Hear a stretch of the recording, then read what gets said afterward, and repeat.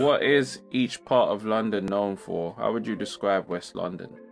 West London is, I guess it has the reputation for being posh. I guess the property is valued at more.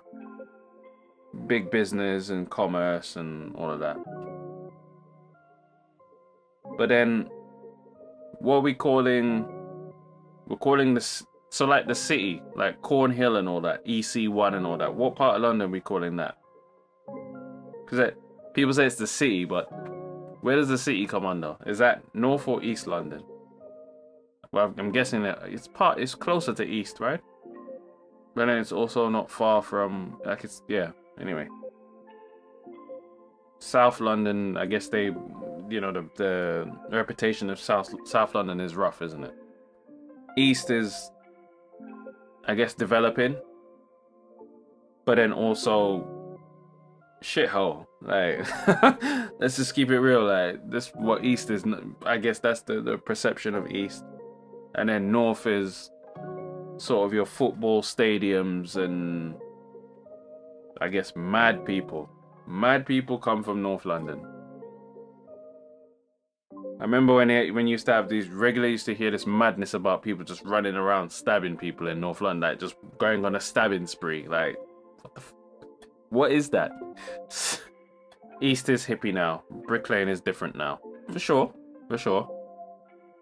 West Ham and stuff comes under East, isn't it? Finsbury Park is a no-no. Wrong. Wrong. East. Oh, I knew that would get you talking, wouldn't it? East is a shithole. It's maybe less of a shithole, but it is a shithole. Let's just keep it 100. The same way everyone will agree with you if you say South London is rough. It's rough around the edges. That's true. East is a shithole. West is sort of seen as...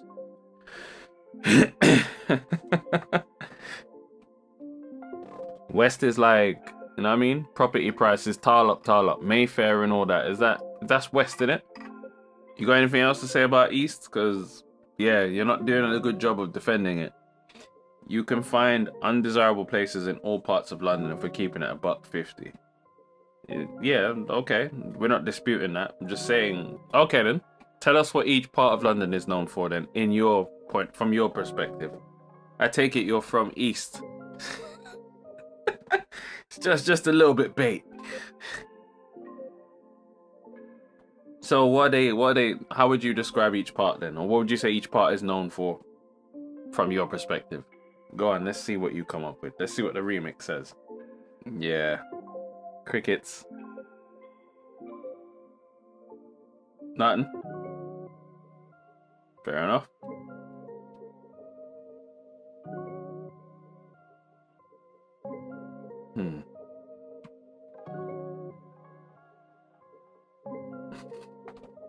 Up north where? As in north of England? If we're going to that part, we may as well go Scotland at that point. Oh, here we go. South, vibrant and rough, but not anymore. So, give us the nowadays perception then.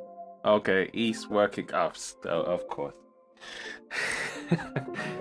Should get my moderator to block you. What are you talking about? Real and trendy, but rough, vibrant and rough, yeah. All right. Well, you're working class, real and trendy. North, artsy and well heeled. Depends where you go. The thing I didn't like about North London was like there are parts of North that just look all the same. Literally, it's like a maze. West, money. Yeah, there you go. Yeah. Alright, you did alright except for South, that South description.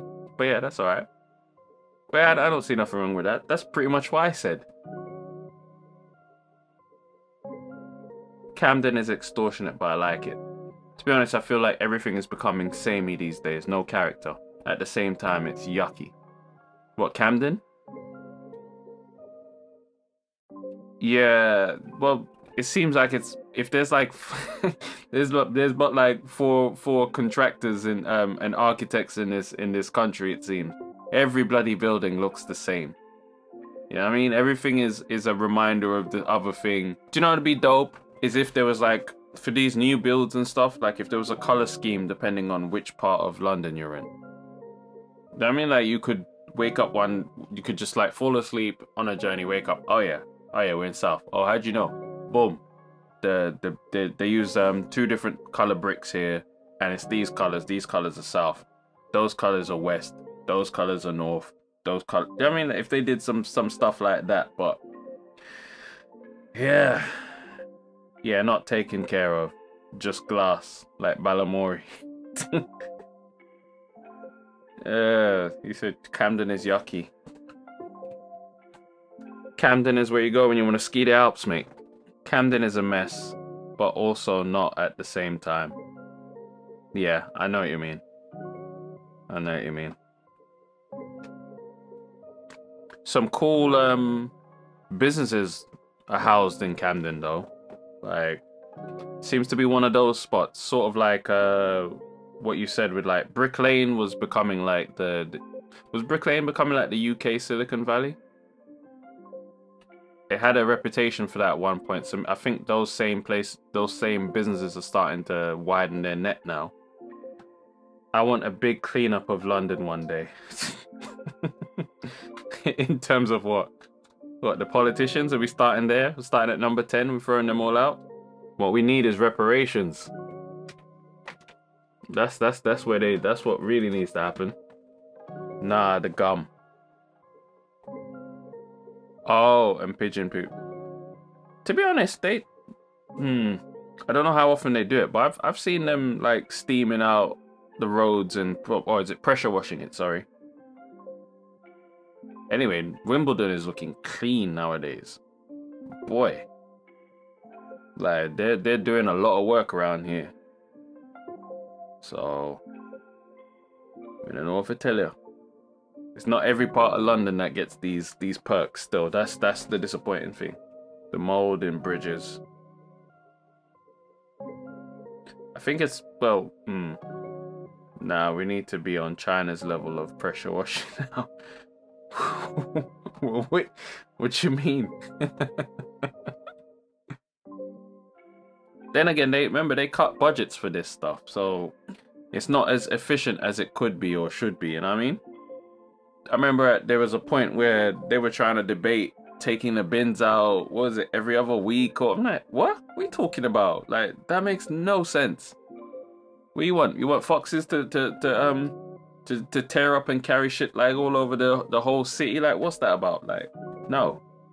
Haven't you seen those cleaning vids? They clean their streets loads. Like, our tube should look nicer one day.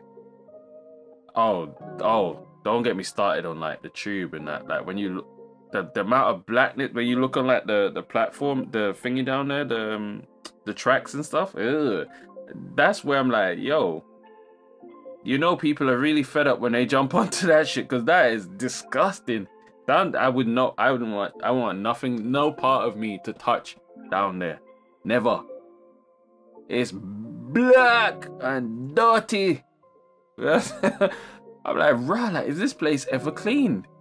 And then when you come out from being on the tube and you like you wipe inside your nose with tissue, you see that, nah, I was breathing in this stuff. Nah, this is mad. But yeah, nah, you know, like I said, you know, someone is fed up with life if they're jumping onto that shit, because no sir. Listen, I don't touch nothing when I'm going out underground. My hands are safely docked into my pockets. I mean, I don't touch nothing. See all them like the pole and things, and me, I don't want to touch none of that. If I'm not wearing gloves, the most you can get is maybe one finger, or if it's like really peak and I can't balance, I hold it with two. And when I'm telling you, like I'm using the minimum amount of yeah, I don't like touching nothing to do with none of that. Don't like it. It's rank for real. Miss East, where you gone? Where's the mayor of East? So West London, everyone is agreed is the richest part of London, yeah? When people eat on a tube, the bravery. You're just eating, yeah, I mean you're eating dust particles and stuff. Nah, sir. I don't have I ever eaten on a tube?